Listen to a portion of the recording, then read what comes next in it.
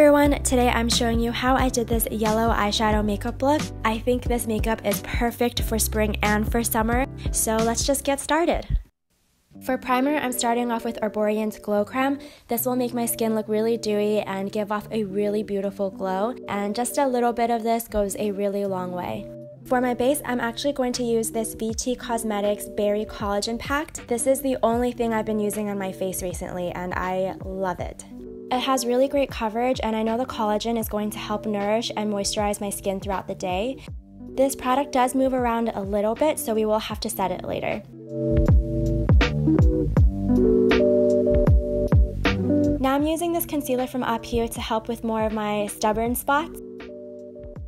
I'm spraying a little bit of MAC Fix Plus over my face, then I'm going to powder and set my face with this Oil Control Film Packed, also from Up Here.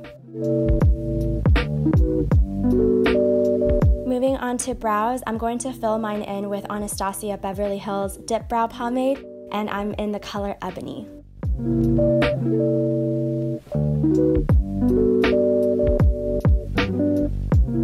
Before moving on to eyeshadow, we can't forget to prime the lids and prep them for all that color. Now I'm going into the Urban Decay Naked Petite Heat palette, and I'm taking the color Vibrate. I'm just going to apply this loosely over my lids, and it's just going to act as my base color.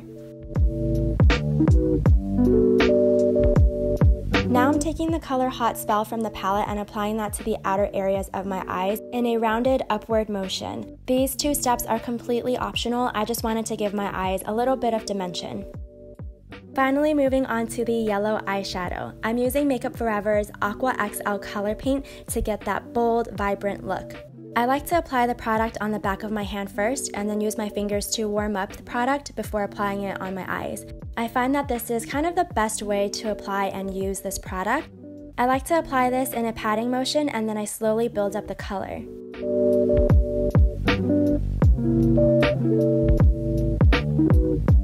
After that, I like to use a small brush to help pat in the color and get more precision, especially for the inner corner of my eyes. You can also use a clean, fluffy brush. I'm using the brush from earlier to blend out the outer edges so that it's not so harsh. For eyeliner, I'm using this brown liquid liner from Dolly Wink. I prefer using brown because I want to go for a much softer look, but you can feel free to use a black liner if you want to. I'm drawing my usual winged liner, but instead of starting from all the way in the inner corner, I'm actually going to start from the middle of my eyes. For lashes, I'm using my ultimate favorite, the Ardell Wispies.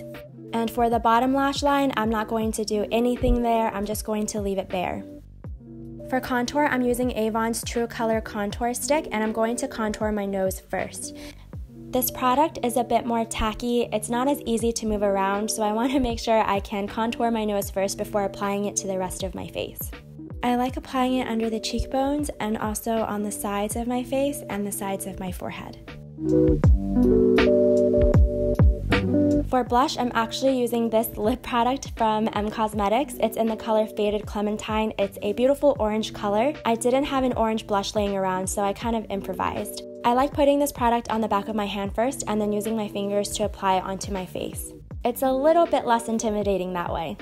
It goes on pretty strong, but once you blend it out, it looks really beautiful. I also like to use the fluffy face brush from earlier to help blend it in further. Now to get that roasted sun-kissed look, I'm also going to be using this blush cushion from 3CE. This is in the color Soft Brown. I'm just going to take a little bit on the cushion and start applying it in my lower cheek area and then pat my way upwards. To draw on the freckles, I'm using Benefit's Brow Pencil in number 4. I first like to go over my existing freckles or sunspots. I think this gives off the most natural look, and then I'll dot a little bit here and there, just sporadically over the center of my face.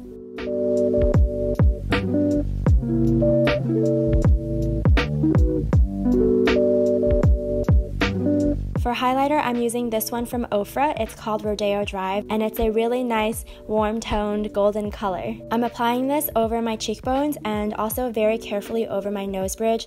For lip color, I'm using my current favorite from 3CE. This is in the color New Nude.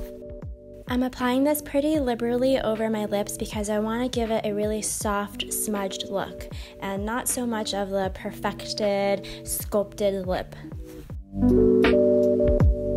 And to finish off the look, I'm throwing on a pair of gold framed glasses.